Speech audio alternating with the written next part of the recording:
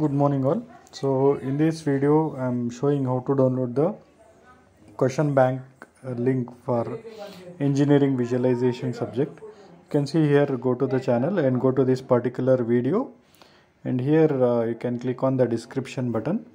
So in this you can find out the link wherein you can find out this question bank.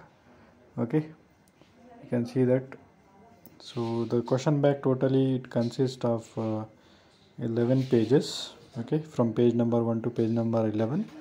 Page number 1 indicates the question bank has been prepared by the set of committee, but in the page number 2 you can see that they are telling it's not mandatory that all these questions will be appeared from this question bank only. So the examiners can refer this solution book. Okay, you have that computer aided engineering drawing solution book is there, right?